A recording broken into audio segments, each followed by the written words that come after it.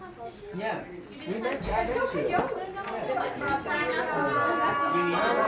Did you go online and sign up? Bigger than a letter. It is bigger than a How heavy is that Go to the website, census@fau.edu, and then just follow the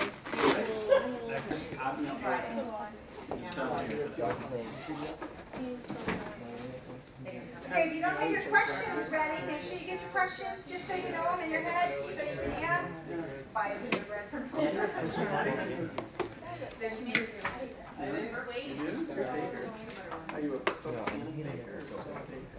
You stamping on? Is he No, gonna we're just stamp?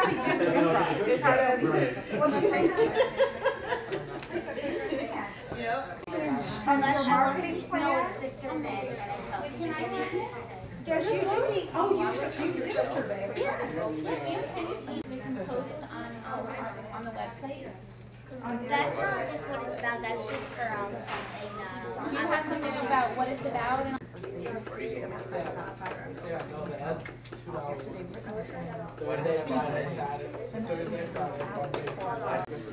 All right. And I'm going to stand out of the way, Mike. So, and Joe, you're going to introduce Mr. Feldman, and then. Yeah. Okay, terrific. We have one Kyle who will be here. He called me. He's just running to. All right. I know we were all excited for this guest speaker, and we were able to move around some of our things. So if we can, from this point forward, everyone, so that I don't have to change around seats, right, Harry? Okay. From this point forward, let's conduct ourselves the way that you know how to conduct yourselves. Remember, this is, you are business people. You're getting the opportunity to listen to someone who has a wealth of knowledge to share with you, and a great story and a lot of information. So I know you're all prepared questions, and I know you're all going to listen and make sure you get out of this. You know, again, this is about time. I tell you all the time that you have great people that are willing to give their time to come and talk to you because they're excited and value the opportunity as much as you are. Use this time wisely. This is a great benefit to you. So with that, we've spoken briefly a few times regarding Mr. Feldman, and he's going to go into detail everything from his background. But as you know, he is here to talk about our franchise-based businesses and his business of choice for that. Well, the main business would be the Subway franchises. I know there's a few others that you may go over with them, and this is a great opportunity to listen to and ask questions of someone who's a great entrepreneur and a great community person. So with that, Mr. Feldman, please, welcome. Appreciate it. Thank you very much. Thank you all. Is it Harry? Yes. Harry, is that your Subway cup? Yes. You the man. You the man. Great start, Harry. Really, thank you so much. You know, when Beth called and told me about the program, I could not be more excited. I wish there was a program like this that existed when I was growing up. A long, long, long time ago. We used to have, it was an insurance lawyer, an accountant, a hairdresser, whatever you wanted to be, they put out these books.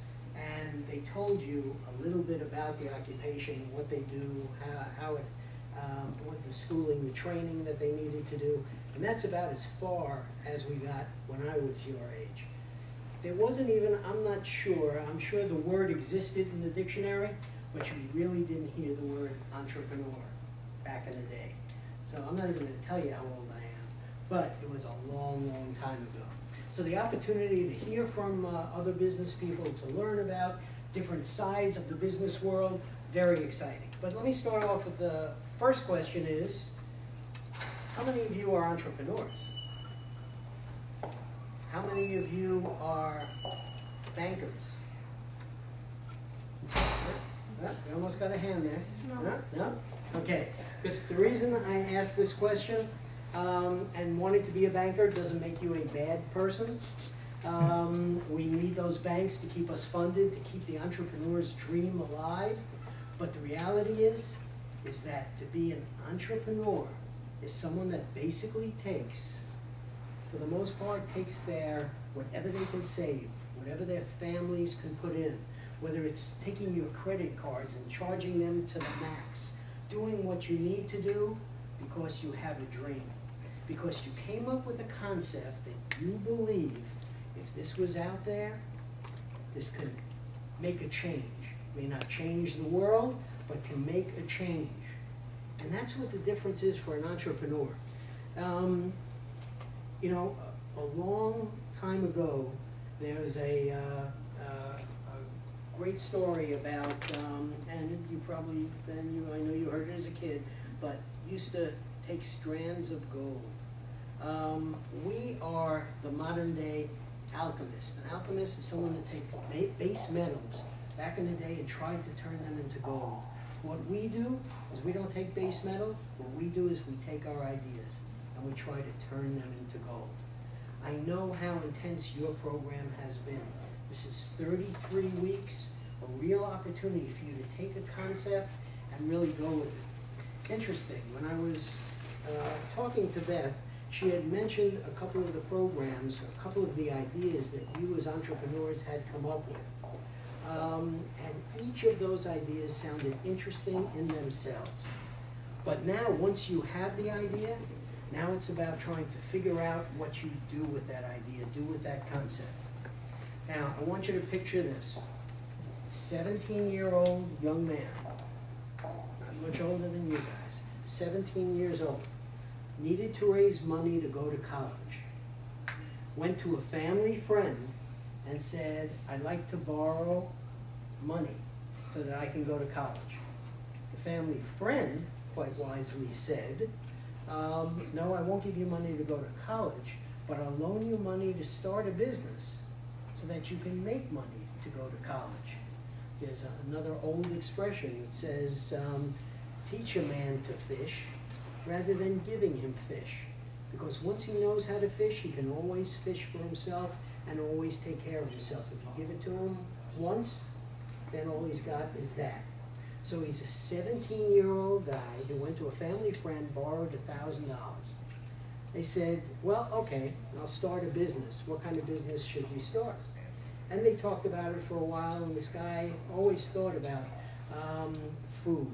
Comes from a nice Italian family and thought about, we were always sitting around and food is important. 17 years old, took that $1,000 and opened up the first of Subways. That's how Subway started. He was 17 years old, didn't know anything about sandwich making, but thought that he could make a difference. And back in the day, there weren't a lot of what then were called hoagies or subs. It wasn't a big part of our diet. Now we know it is. But the bottom line is he borrowed that $17,000 and he opened up that first store. And they opened up that first store and said, well, we think this is a good concept and we probably can open another one. Why don't we give that a try? They opened up the next one. And then from there, started to grow through franchising, which I'll be talking about in a minute. But now, Subway has become the largest food outlet in the world. We now have more units in the United States than McDonald's. We have about 36,000 stores, and we continue to open every day. We're in 87 countries and continue to grow. So from a simple young man from Bridgeport, Connecticut, not having all kinds of dollars, borrowing, and he borrowed $1,000, both he and the gentleman that loaned him that $1,000, his name is Peter Buck. Fred DeLuca is the gentleman who started Subway, but Peter Buck, who was a family friend who loaned him that $1,000, they are both now listed on the Forbes Richest American list, each about number 176. So again, as you're sitting here in the class, think about what you're doing and think about what it could mean for you in your future. Now, that's when you start a concept and you have some choices. When you start a business and you think it's a good business, you can open up that business and you open up your first store. You see how that's doing, or whatever the business may be. Maybe a store, may not be. But you open up that first one. Then you decide if that's is doing well and you want to increase that business, then you might want to open up a second one. And then maybe even a third. Now, the thing to remember when you open up your own individual businesses is that generally you need to be there or at least have a significant role in the operation of those individual businesses. However, there's an alternative. The alternative is called franchising. And in franchising, you basically take that individual concept, but now you basically, for lack of a better term, and I'll explain a little bit more in a minute, you basically sell that concept to individuals who now take that concept and open up additional units.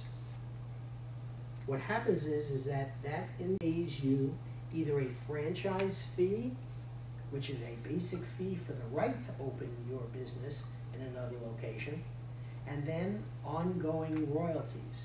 Ongoing royalties are basically the right for you to use that concept. So what happens is when you think about it, and whatever your moms and dads do when they work, they're out there and they put in a certain number of hours and they're paid for their time. So they're limited by how much they can do by their time. In a franchise concept, if you're the franchisor, if you own that franchise concept, you get the opportunity to multiply the benefits of that individual store or that individual business time and time and time again. So in my original example with Fred DeLuca, the guy who started Subway, he could have opened up that third store, that fourth store, and then be running back and forth and trying to make sure that the store is operating properly and doing all those things. Or after a point, and this is what he did over 40 years ago, he decided to franchise that business. And now, as I mentioned before, we're at over 30, latest count is somewhere around 36,000 stores. And what happens is he gets a piece of everybody's business in terms of royalties because he thought of the idea and the concept, and he created a program that allows whoever gets into franchising to do that business. So when we look at different businesses and we do an analysis, and I know some of you are doing projects that may be franchisable, we basically look at four things. We look at the product itself. We make sure that the product, and we have an expression about being a better mousetrap. It may be something that already exists, but there may be a better way that you discovered to make it happen, or it may be a concept that's not out there. For instance, can I talk about you had mentioned a couple of the projects. Sure, you can talk about, you can ask them, you can talk about whatever you'd like I to. didn't know if the projects were secret. They're not shy. No, they know as long as they've They given know. the idea in this class, it's their idea. Okay, So 'cause one of the they're ideas open. I heard that I took the liberty of mentioning to my friends and some of my relatives who are in business was a computer tutoring program That for would- senior That's citizens. Sam. Absolutely, anyone I tell, what a great idea. As a senior citizen, I gotta tell you, I love you. But there's a concept. Now let's say you opened that first one up and it was a great success and you opened it up in Boca Raton, Florida. And then one of your cousins came from California and said, what a great idea, let's open one of these in California. And you say, listen, I don't know about running back and forth to California and Arizona and here and there. I know it's a great concept. So what I'm willing to do is I'm willing to franchise, allow you to franchise, or basically license the concept, if that's easier to conceive. And you take that business that has these four categories. So as those of you that are looking to do franchising, or even the business itself, ask yourself if it has these components.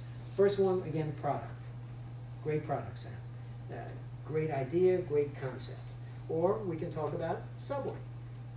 Not a lot of sandwich shops back in the day, mom and pops, but certainly not an organized sandwich concept. So when you can go from one state to another, again, this goes back over 40 years ago, you go from one state to another, you know the product that you're getting, the quality, the pricing, all of those things. So you look at the product and you say, this is a product that's going to make a difference. Product, simplicity of operation. Particularly in franchising, if you're going to have someone else do what you do best, I mean, one of the main reasons why you're probably successful, if you go into a business and open up either a retail operation or whatever it may be, you have a belief. You feel it inside, you are going to happen. And when I asked you to raise your hands at the beginning about those of you that are interested in franchises rather than banking, is that you need to be able, as a franchisee, to basically go to sleep at night. And I lecture next door as well to MBAs, and I tell them the same thing. Can you sleep at night betting the family farm, betting all of your savings, betting on an idea, basically because you're saying to yourself, I don't want to live my life saying I shoulda, woulda, coulda. I had this great idea and I never went ahead and I was afraid and I didn't take the chance. These are some of the things that if I had the opportunity to learn at your age and thinking about that process, that I have a product that's going to make a difference, that I can make it simple so that I can pass this on to someone else to take the concept and now multiply it. And what do I get in return? Well, my cousin, who now opened up the same concept, is now going to be paying me, not only for me to have developed the concept, but will be paying me ongoing royalties for the use of the concept based on volume. There are different ways to base it, but based on the number of customers, clients, whatever it may be, he pays you a piece of that. So we have product, we have simplicity of operation, we have control. Control these days is more important than anything else. Control makes the difference between success and failure in your business. Make sure that you understand if it's food, what your food costs are. If it's product, what those product costs are. Not only the cost of the product itself, but also in terms of your labor. Those are the two most important things as you develop a business that you need to be concerned about. So you have product, simplicity, control. You also need to know. One of the reasons why Subway has a 99% success rate, over a 99% success rate, is because the controls and the checks and balances are there. When you go into your local Subway, we know at the end of the day, or at the most at the end of the week, exactly what your food costs are, exactly what your labor costs are. So we can now know at the end of the day, or at the most at the end of the week, if your food costs or your labor costs are out of whack, you're losing money, it's too expensive. Now 6 months or a year down the road, your accountant calls and says, you know, your food costs are way out of whack. You say, thank you very much. It's a year later. Now what do I do with that information? As opposed to knowing then and there how to make the corrections. I literally can take a look at, you guys come in if you order a tuna sub, I can take a look and I can see based on the number of tuna subs that we sold, I can tell that there's either too little or too much tuna being used at the end of the week. Not at the end of the quarter, not at the end of the year. So what happens is I go back and I take a look at our sandwich artists and I see that instead of leveling out a measured tuna scoop, they shoveled it out.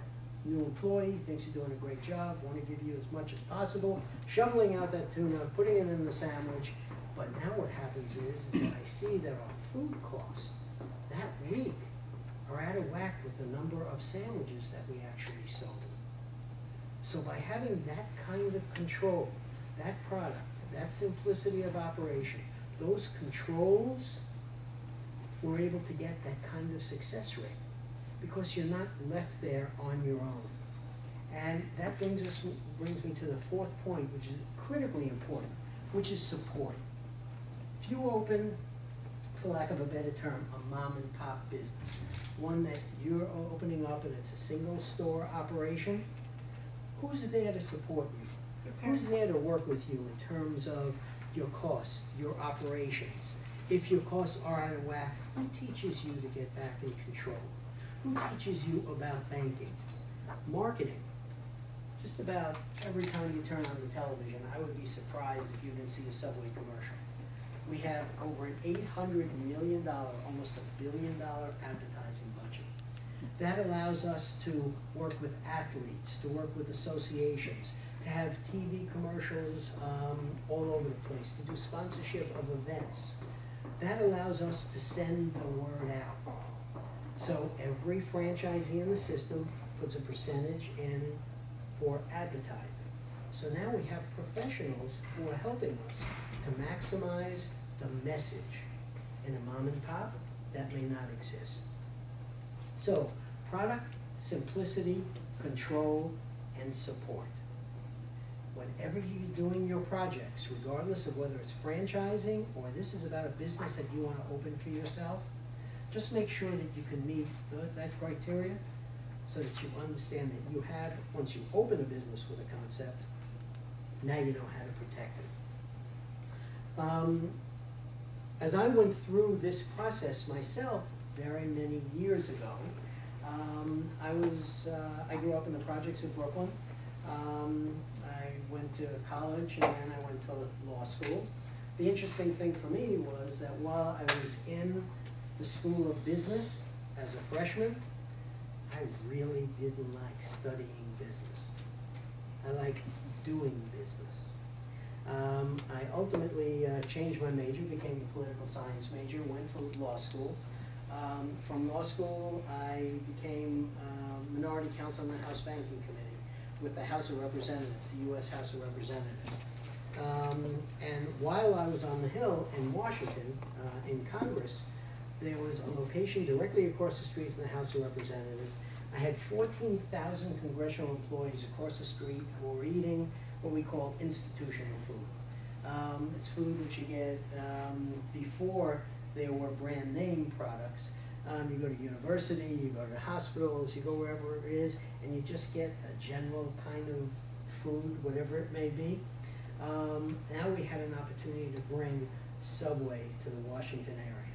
And with a congressman as a partner, I opened up the first Subway in the Washington area, directly across the street from the House of Representatives.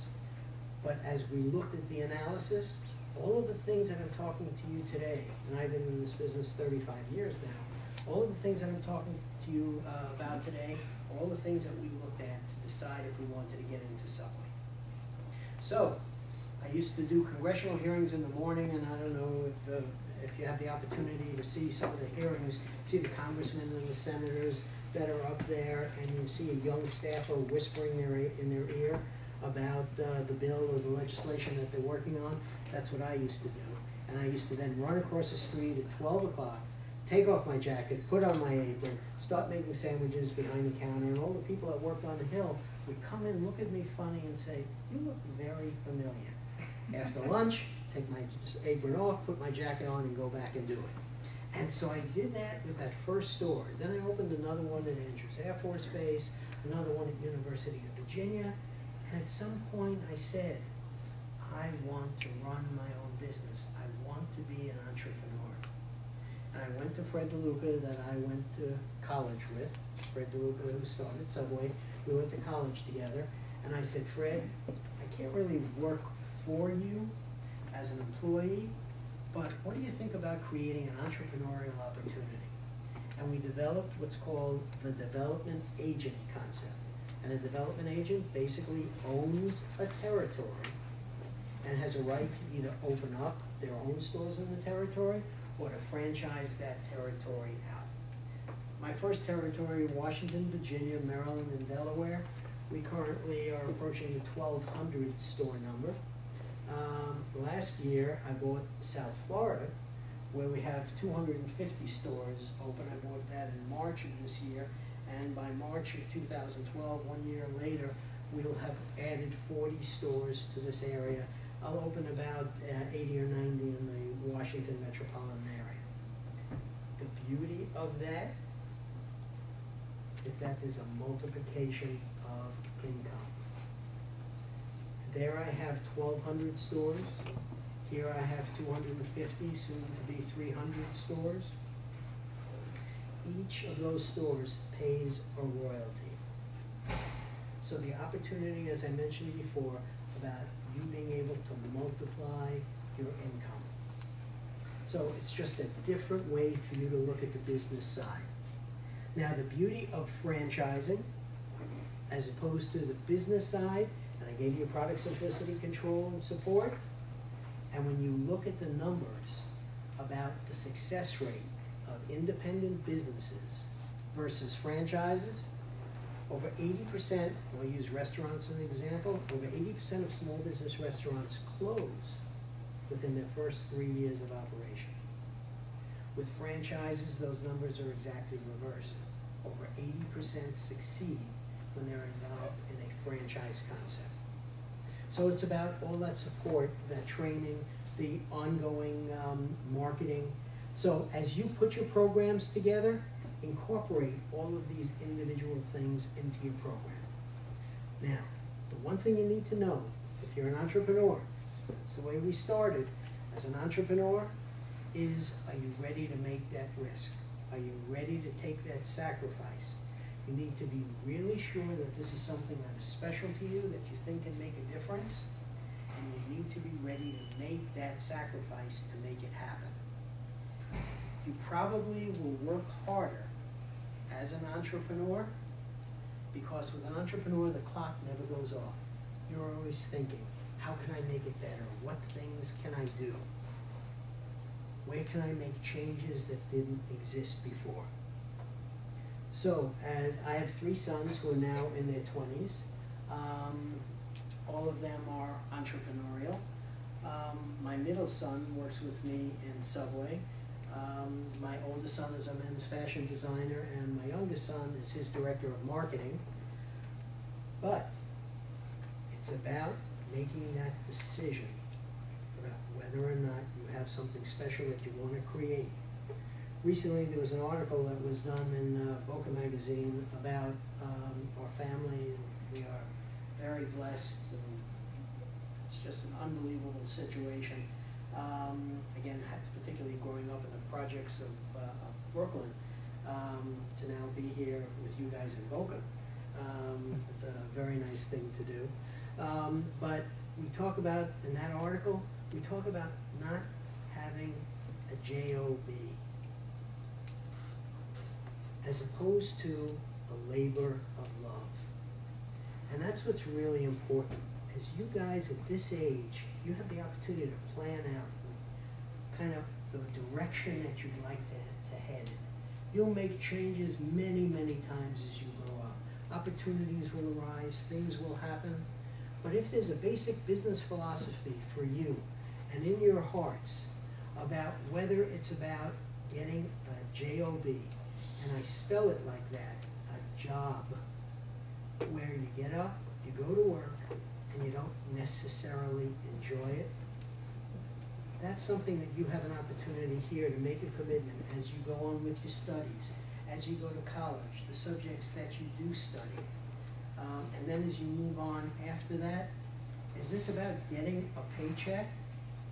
Or is it about getting a paycheck, but also doing something that you really love? There's a big difference between the two. And that's why I was very excited to have the opportunity to come mention that to you guys. That it's so important as you move forward. And I know at this point there are other things that you're more serious about. But if you can just remember that, this is what I was hoping, and I was thinking about it this morning. If I would be able to have you 20 years from now remember any of the things that I said, and think about your life choices and the opportunity that you have, then I would have been successful. I could talk about business plans, business systems, and we're gonna set some time so we can have some questions and talk about your plans and what you're doing there. But this is really about feeling inside that you have a sense of control. You have a desire to be successful, or you wouldn't be in this class. Just what you did to get into this program, just that you're dedicating your time for 33 weeks, and the opportunity that you may have at the end of this, imagine as you go on to other competition with your programs, and imagine other business people take a look at your plan and they're ready to invest in your business at your age. This is a huge, exciting opportunity for you. So, I just want to open this up for questions. We can talk about franchising. We can talk about all kinds of different things. We can talk about your program. One of the things that I wanted to mention was I chose the law school route. I chose to go to law school. For me, it was a great decision. I loved law school. I loved learning about the law.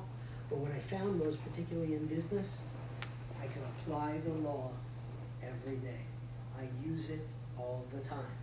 Now, that does not mean that getting your business degree, moving on for an MBA, or moving on from there, it just is a different route. There are different ways to do it. Also, many of you may be more analytical.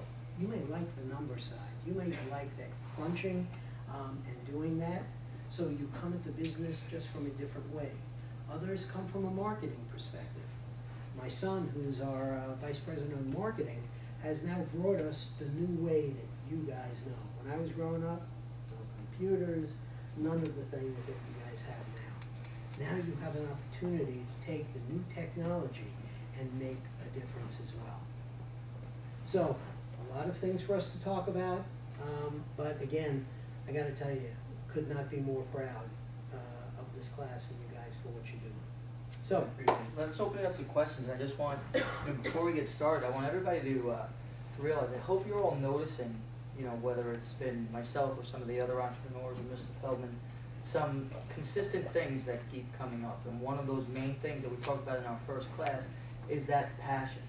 Having, not only having an idea, because you have to separate the business ideas from business opportunities, and it helps a lot if you have a passion and you believe in what you're trying to accomplish. So in the context of those things, I think, again, whatever questions you have, now's the opportunity. So who would like to start it out?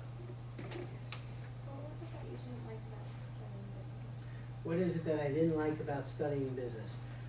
For me, the study of business was more about the theory. It was more about the number crunching, which for me personally, again, I'm more an idea person.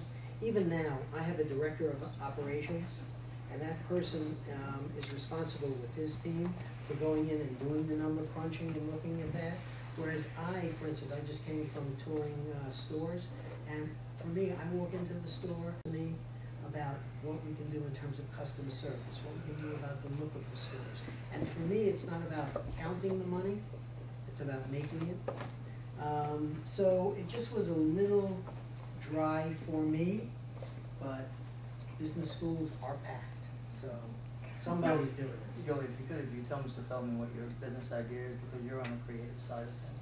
My business idea was a photography business where I would film and industry either birthday party or a sporting event and take pictures of people's children so that they wouldn't have to be Bothered. She identified that a lot of parents were coming to her and saying, we're missing things that are happening, whether it's at a party or a sporting event. And she said, well, that's something that I enjoy photography anyway. So great. Next question. Let's go with Harry. Why don't you stand up and say who you are and what your concept is? We have both social and business entrepreneurs. I'm Harry, and what's your biggest weakness in Subway? Like, what do you see the biggest weakness is? Oh, great question. The difference between being in franchising and owning a business,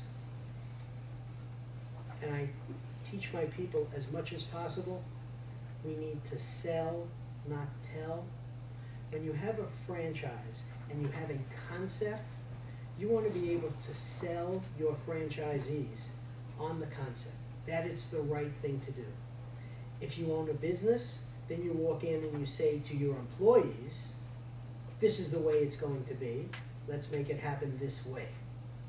With franchising, there's a frustration, because not everybody comes to the franchise world with the same skill set, knowledge base. A lot of people will think about getting into Subway as buying a job. They're buying a store, whereas their real business is customer service. You take care of your customers, you love your customers, you do the right thing, you make sure that your restaurant is always clean, Your sandwich artists are always in clean uniforms and looking good. And Harry, when you come into my store, I'm going to say to you, hey, this is your 3rd time this week. Should I make you your regular? Now imagine if you knew that you had people there that were doing this kind of thing, that made a difference in your experience. So the hardest part for me as a franchisor is getting other people to understand what our main concept is, as opposed to someone who just opens up the door and opens up a restaurant. So it's a great question, but as a franchisor, the hardest thing is to get all the franchisees to be as good as they can be. Harry, why don't you? My business is where I sell crayons to restaurants, because restaurants usually pay for brand new crayons, and then after a kid uses them once, then they just throw them out, even though they're totally usable. So what I started with is I would gather up all the used crayons in a month from a restaurant, and I would donate them to kids in Haiti who've never seen colors and could never draw. And right now I'm expanding on that, and I'm going to be buying crayons in bulk very cheaply, and I'm going to sell them like cheaper than what restaurants usually pay for their normal crayons. And the reason I'm selling it cheaper is because I know that they're going to be giving them back to me so I can give them to the Haitians. But the main point is that since I'm a non-profit organization, even though I'm still making like a little money, they're going to be, it's basically free crayons because all the money that they put into buying the crayons gets deducted on their income tax. Very good. Yeah. Great idea. That's awesome. You had a question? Very nice. Stand up, Rebecca. We need to see you, Rebecca. Introduce yourself. Hi. I'm Rebecca, and I wanted to know what advice would you give to someone who was just what advice would you give to someone who is just starting out a business with a limited fund but a big idea? Yeah. The key question. That is the #1 question. And the hardest part, particularly at the beginning of what we do, is trying to sell others on the concept so that we can get the money that we need to do it. That is the #1 problem, particularly when we go to see the banks. Now, the banks are more difficult now than they ever were. Back in the, let's say, the 80s, we had what we called the go-go years. That was a time when I literally could walk into a banker, basically give him what was a good idea, and for not much more than my signature, maybe a little collateral, I could borrow. Now it is incredibly difficult for banks to loan money. So when you have an idea and now you have to sell it to the bank, now, I want you to keep in mind here, and I have a little bit of a bent away from the bank, because now we're giving a proposal to an individual who's sitting behind his desk, and he's now judging whether or not he thinks this concept will be something that will go. In your heart, you know this is absolutely awesome. And who is this guy to tell you that he can or can't?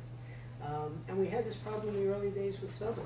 We go in to borrow money, and they say, Subway, what's Subway? Bless you. They'd say, what's Subway? And they'd say, we'd say, we'd like to borrow, let's say, $100,000. And all of a sudden, this junior loan officer would say to himself, well, if I make this loan to Subway, and the Subway goes out of business, then we have all this stainless steel equipment, refrigeration, freezers, all of these things, and I know that I can only get 10 or 15 cents on the dollar, and then my boss will be mad at me if this concept doesn't happen and I'm lending the money. So there's that kind of conservatism, but then you hear about, I'll give you one of my stories, and I'll give you one, the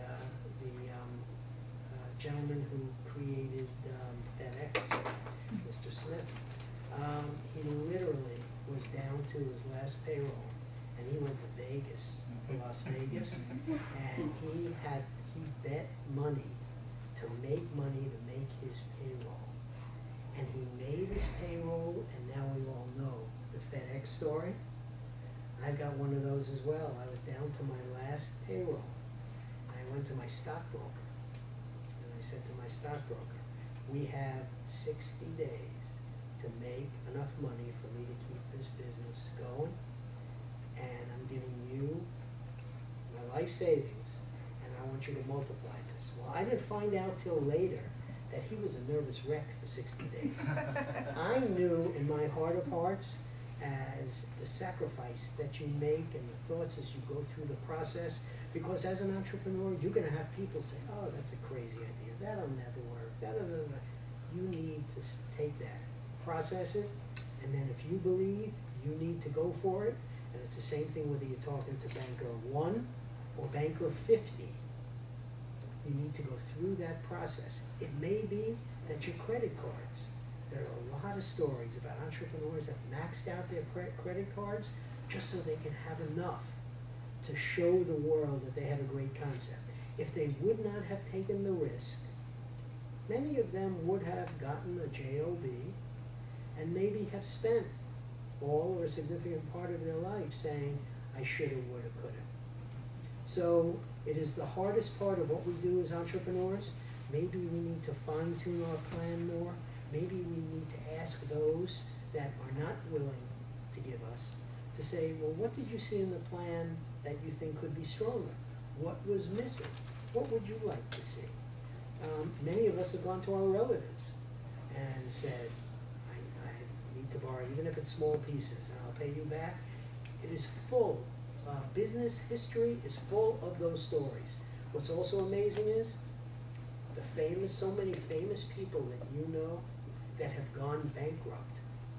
Thomas Edison, he was bankrupt and his patents failed more than they were successful. But we know them for his success. There are so many of those kinds of stories. Believe and create. That's what this is about. Can you 30-second elevator? Yes. 30 seconds, Rebecca. And I'm saying it specifically, 30 seconds. You got it, you're on, kid. Positive Pocket, I created in response to a bullying incident, and I found my inner strength and my self-confidence through a little card I made with positive sayings, and I created the saying, keeping your thoughts in your pocket wherever you go, and it was so, the idea was revealed to all my friends and family, and they loved it so much that we had to get it professionally printed, and we developed a website so people can order them, and I now speak to different events, like working with kids and stuff. And then we're currently an LLC, but we want to get a 501c3 so that I can start a scholarship for kids with good character. And Positive Pocket, it's a metaphor for holding on to something special that you can keep with you. That's the pocket is the metaphor. So. Awesome. And then I have these cards. Great program. This is great. And I have different cards. Yeah. Let's go, who has the next question? And let me just mention, I ran into someone recently. We go up to Vail to ski, and I ran into a young lady who has a marketing program. Thank you. Awesome. She was sitting around one day, and she was saying, why can't we just be good to people? And she started a whole line from that thought. She started a whole line of mugs, shirts, and it just says, be good to people. I saw that, I bought it for my whole staff. We ordered about 150 of these mugs and yoga mats and shirts and all kinds of things. But just from that simple concept, she's got a huge business. And it's about sending the right message. Yeah, but it's not just for people who are bullied, it's for anyone. Gotcha. No, that's why Be Good to People is for everyone. This is awesome. Oh, I can't wait to look through these. These are beautiful. Congratulations. Any other questions? Jessica, Statements, comments? you've got a real interesting concept that you might be able to franchise someday. So would you just tell Mr. Feldman what your business is? My business is an online tutoring. It's math right now, but it could eventually expand. And it's kids teaching other kids because some kids are intimidated by adults. And the kids that are working and tutoring, they can get paid, but they can also do community service. And then the money they would have earned, that money then gets donated to kids-related charities. Awesome. Great program. The charities at the end. That's a great thing. Awesome. Anyone else? Any questions about Subway itself, the operation, thoughts, anything like that? Yes. When you were planning to open your first location for Subway on Capitol Hill, what opportunities did you anticipate aside from knowing there would be a busy flow of people? And what, if any, potential threats or setbacks did you face? Good question. Good question. And for me, as someone who went to Pete Subs back in the day, I was a customer of the predecessor to Subway. I just knew as much as I could know. Again, taking the family farm, which is basically, it's a euphemism for all the money I had, and putting that up, and I just knew that once we opened up that business that it would be busy, but I'll tell you, nothing is scarier than standing behind the counter, looking out the window, waiting for those customers to come in. So that's the difficult part of it, that very beginning. What was the second part of your question? What, if any, potential threats or setbacks did you face? Oh, boy. Well, we started out with the construction. This is a building across from the House of Representatives. If any of you have been in Washington, it's directly across from the House of Representatives. The building was 100 years old. So we started out, every time we hit a brick, another brick fell out. So we started out budget. The budget got whacked very early on. You know, you need a lot of crystal ball for your budgets as well, because you're never quite sure. Chances are you won't have enough. One of the things to think about is never go into a business undercapitalized. Don't go into this thinking, well, I'll make it my first week or two and then I'll spend the money. Make sure that you have a cushion. Make sure that you have an advertising and marketing fund so that you have the ability to multiply your business. Because a lot of people make that mistake. And I did the same thing. As an entrepreneur just starting out, only get so much, and then once you get that amount, you build out the store, and then you do a lot of praying. But more failure comes from being undercapitalized than just about anything else. So we had all kinds of challenges, as well as we were the first one in the Washington area. Nobody really knew about Subway, so we had to market it. We had to get out there. We had to do taste tests, let people experience the product, come up with all kinds of innovative marketing ideas. Don't forget, this is now Subway when there are only a couple of Subways out there. Now everybody knows what they are. But you can expect all of those challenges as you do your business. Yes? I'm curious about franchising. Is communication with the same people that you send royalties to like an important part of your job?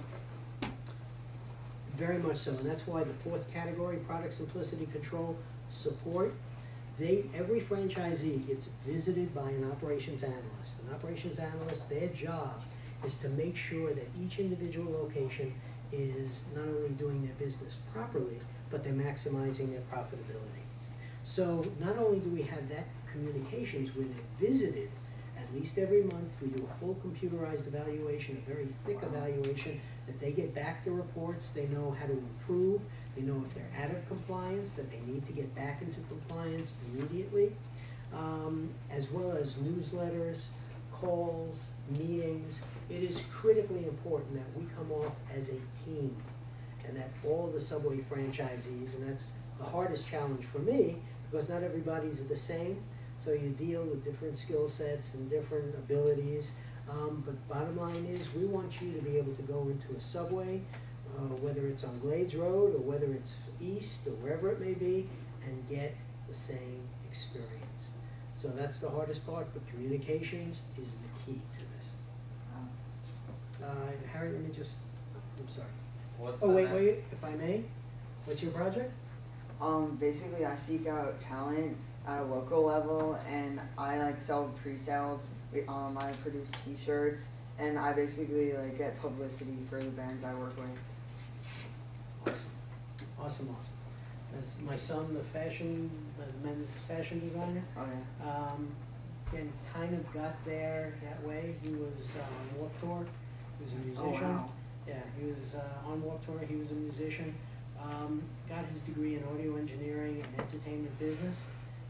Got a job with an agent, the agency that represents Nickelback and a lot of other groups, and decided that he just didn't want to sit behind the screen doing contracts and counting tickets. Was always kind of into fashion. Went to Parsons in New York, got his degree, and started interning. Very important. Boy, I'm glad I just thought of that word. Whenever you can, intern.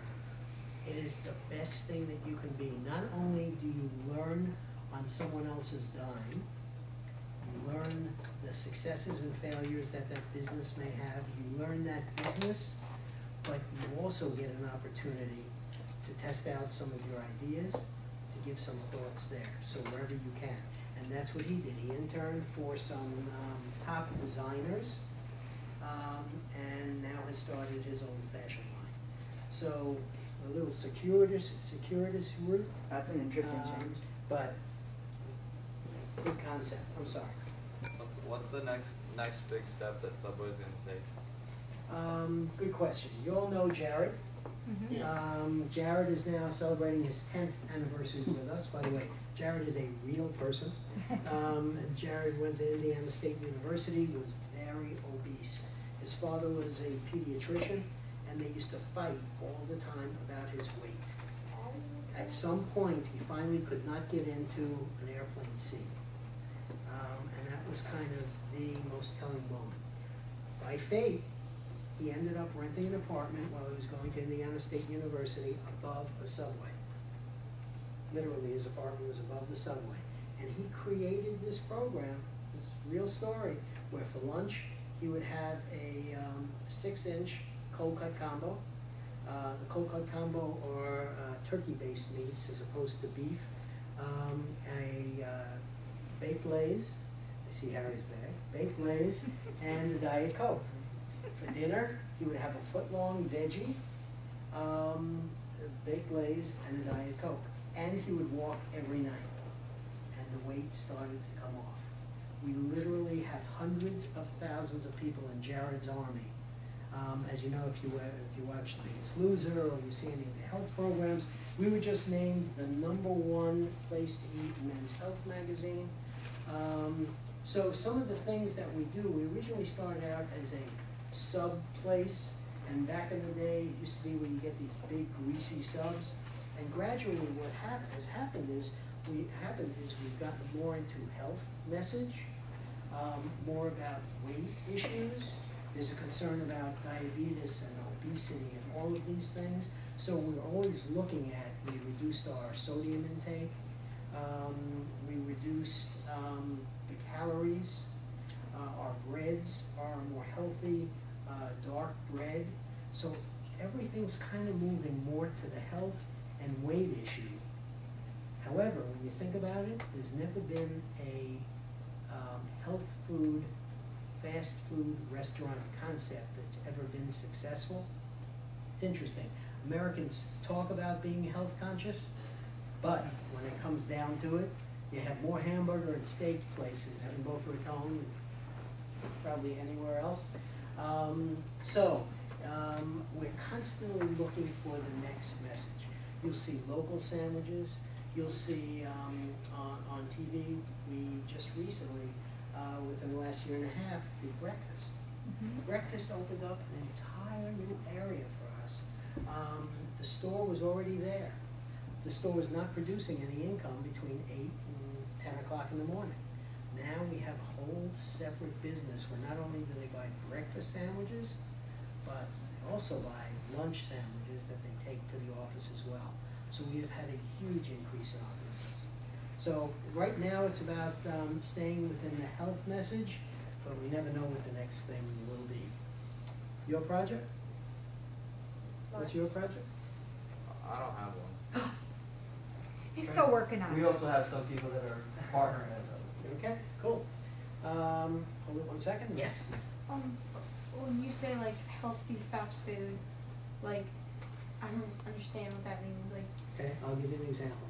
When you go into our store, and now you're going to see it in particularly fast food restaurants more and more, but particularly fast food, it's starting to be mandated by the cities and the states, pretty soon the federal government, where you demonstrate and you display calories, fat intake, sodium intake, so that now you're able to make a more informed choice when you're going to buy your lunch, and you take a look and you say, well, you know, I can have a BMT, which is our big cold cut sandwich, and that may have, let's use 350 calories.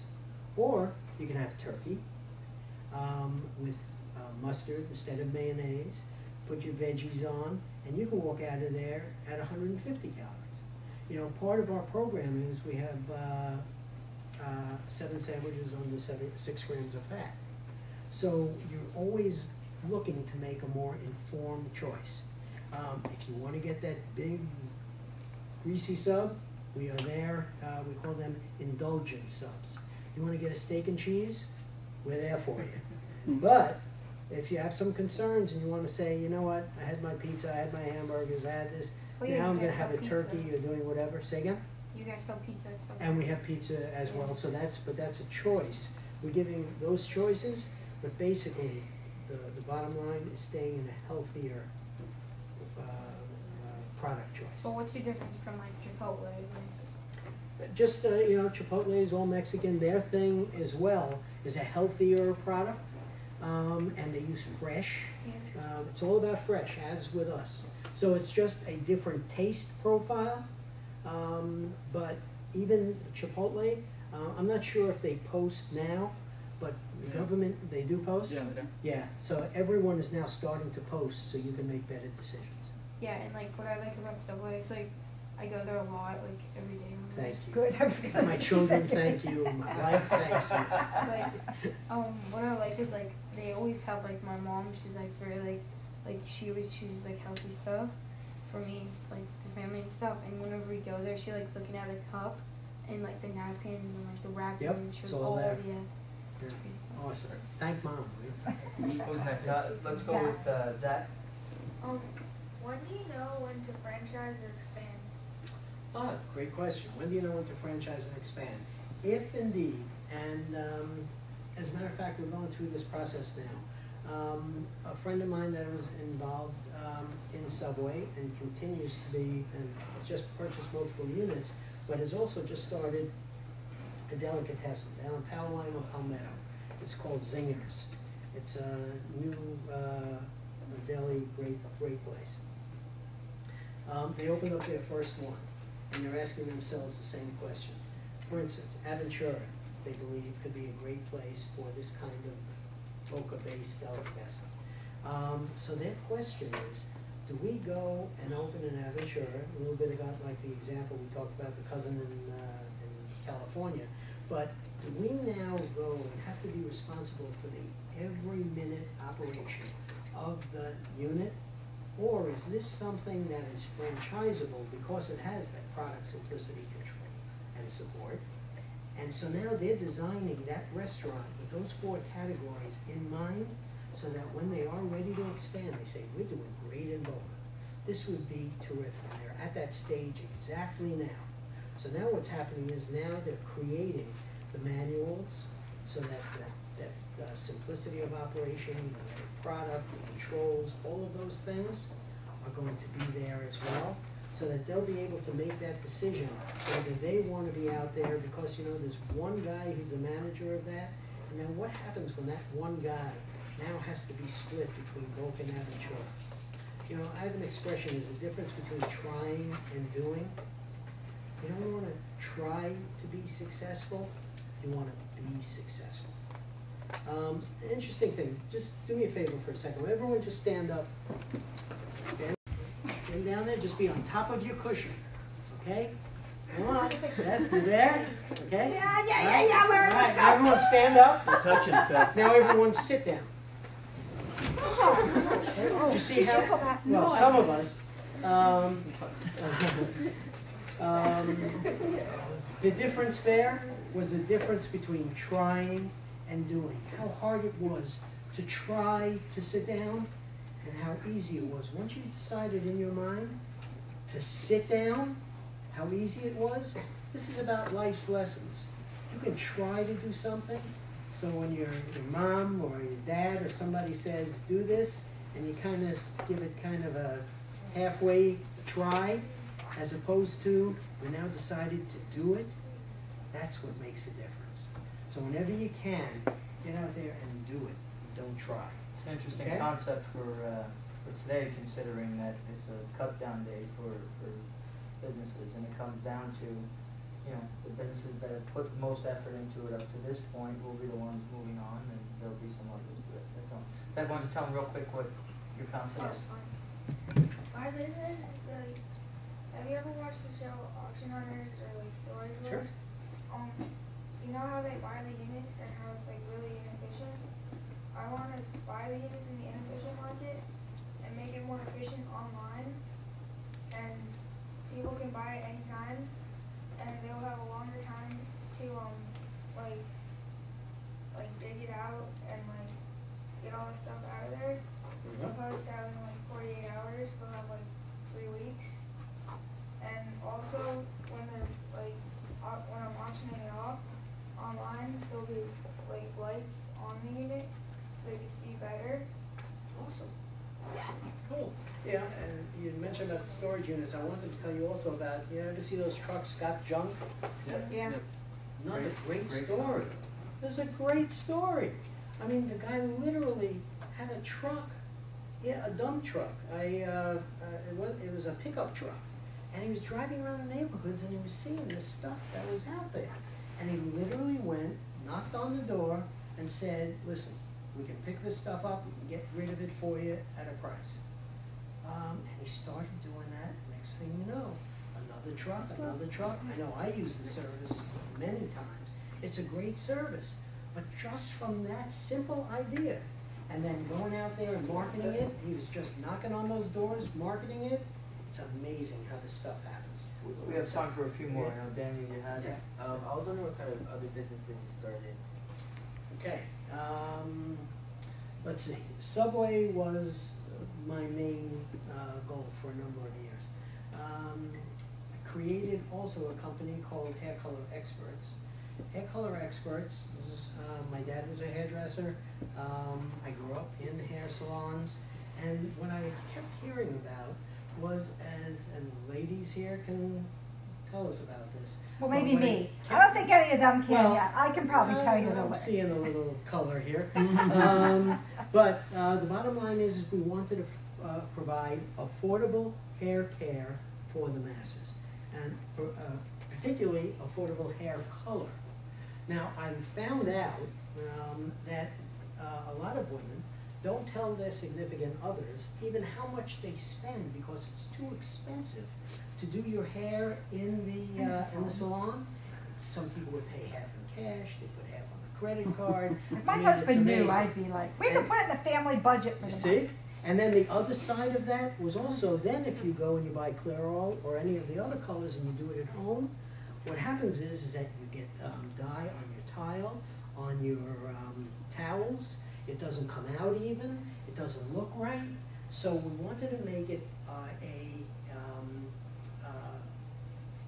affordable hair care, but also we did 7 days a week because if particularly the women who come to our business who are working moms, they wanted to have the opportunity to come in on a Sunday or late at night, opportunities for them to be comfortable at what they did.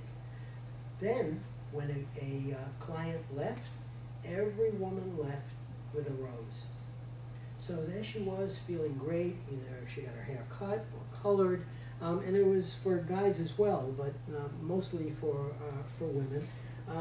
And so every time they left, they got a rose showing appreciation for them being a client of our operation.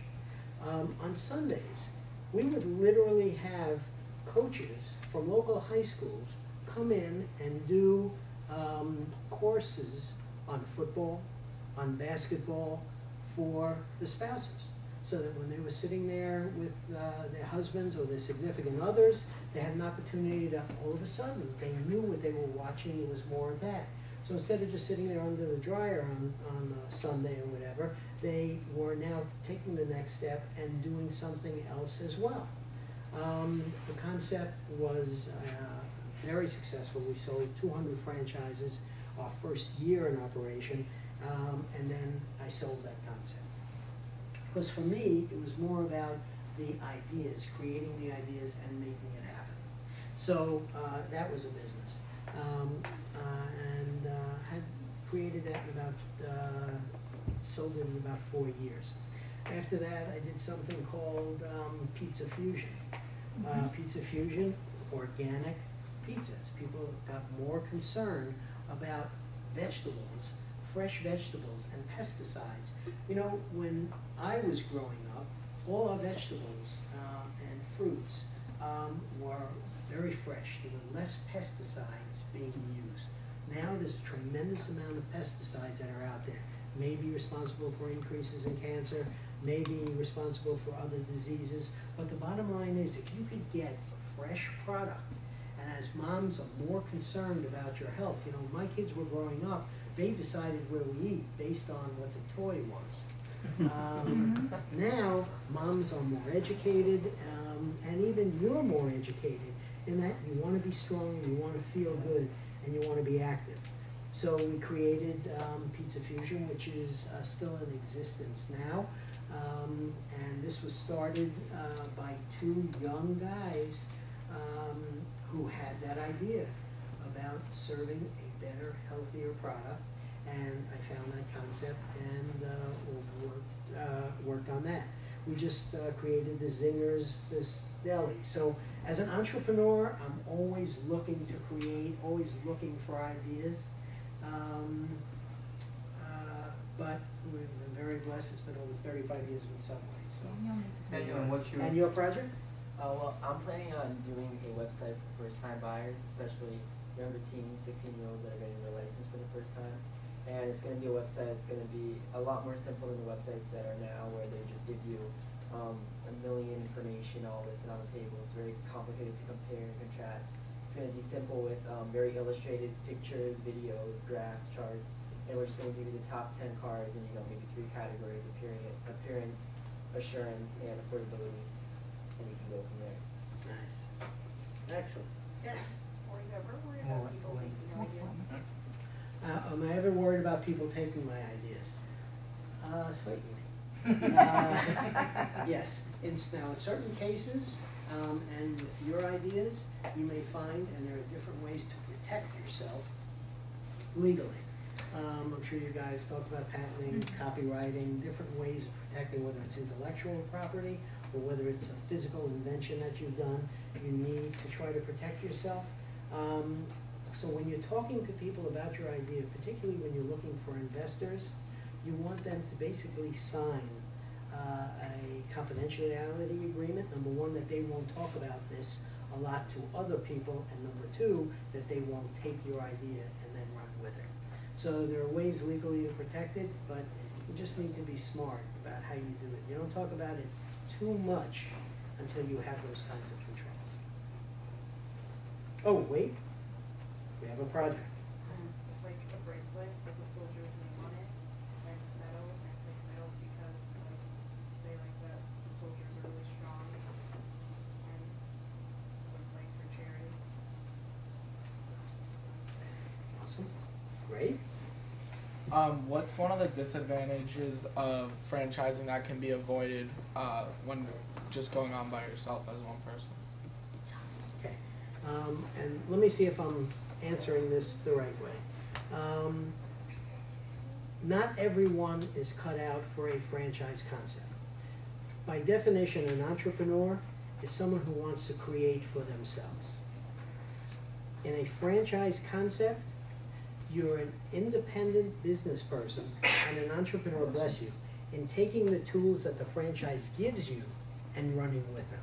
I just came from a franchisee, doesn't go out of his store, doesn't do the marketing, doesn't do, despite the fact that he's got all these tools. However, by definition, entrepreneur is someone who's doing this and creating this, so a franchise may be something that's too tight. It may close you into a box, as opposed to deciding that I want to take this on my own, I know what I'm doing, and I want to push that. Your project? I have a website that that brings teenage volunteers to volunteering opportunities. It's like a matchmaking. Wow. Excellent. Excellent. What great concept. And how much of it is public for the benefit of the public, that is awesome. Do you own like a part of Subway, or do you own like a lot of stores that you franchise? No, I actually no longer own any stores. I own the territories, so that anyone who comes in to buy a Subway or own a Subway has to pay me a royalty. So I own Washington, Virginia, Maryland, Delaware, The area? the states, those 4 states, and now South Florida. So if you wanted a Subway, you would have to meet with me or my staff.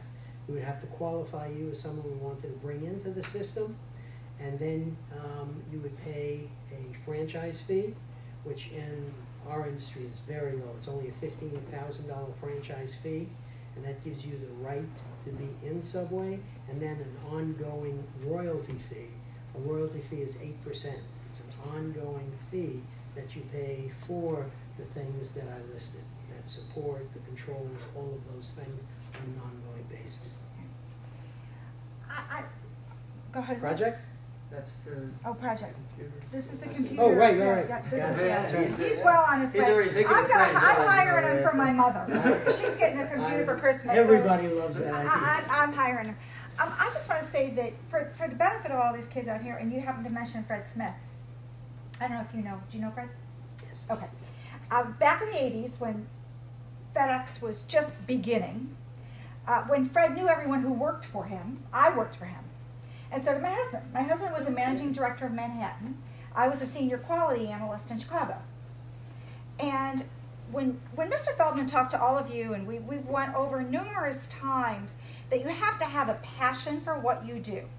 Fred Smith actually put gas for the planes, and he got right down to having nothing on his credit card, Fred did. And he had his employees so wrapped up in this company and wanting to work there. We used to say that we bled purple because the colors were purple and orange for FedEx. It was Federal Express at the time. It wasn't even FedEx. It was Federal Express. And that we would say, that we bleed purple. We believed so much in this company that we would do anything for Fred Smith. Anything for that man. Just because he had the passion, like you all do, and his passion rubbed off on all of us because he knew all of us by name practically, because back then there were not very many employees, and we loved it. It was all consuming with us at the time. So when Joe has talked to you numerous times about it, and Mr. Feldman has talked to you numerous times about it, you have to love what you're doing to carry through with your business. You gotta want it. You gotta really want it. And Labor of love. Yes, and by the way, he went to Yale, wrote a paper, and got on the Federal Express concept, got a C- on his paper. Professor said, it'll never work. Never work. I think the both of us could tell you how many times we were told that in our lives. Right. So one of the things that I shared with them today. that we talk about is, for me personally, and I'm sure it's the same with you, I've always been more afraid of not trying than I ever have of failing. And the failing and that scar tissue that you learn, and just the fact that you keep moving forward, and every failure you learn from, and you change it a little bit to do better next time. But with that, I think I want all of you to give a round of applause for Mr.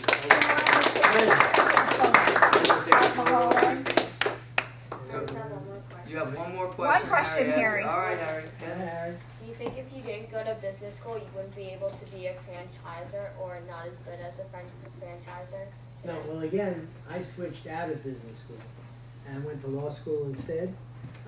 There are so many stories. Fred DeLuca, and the name of the company, parent of Subway, is Doctors Associates. He was going to get his doctorate in psychology. decided after being in business that he wanted to be in business. You hear stories of people at different levels of education. I think, much as Beth just said, you have an idea and you have the passion. That's a very significant part of that. The education, no question. You need it. You need to go to college. You need to, but love what you're studying. Love what you do. There's, an old quote about people living in quiet desperation. Is that they get up every day and they go to work and they do what they need to do, and they kind of, next thing you know, it wasn't so long ago in my mind that I was your age and I was sitting in your chair. I can't tell you how quickly it goes. Love it. Think about it as that labor of love that we were talking about, and just enjoy what you do. I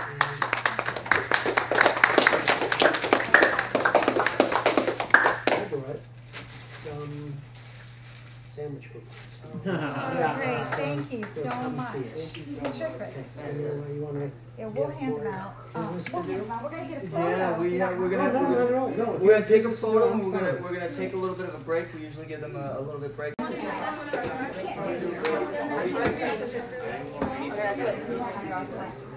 actually brought two.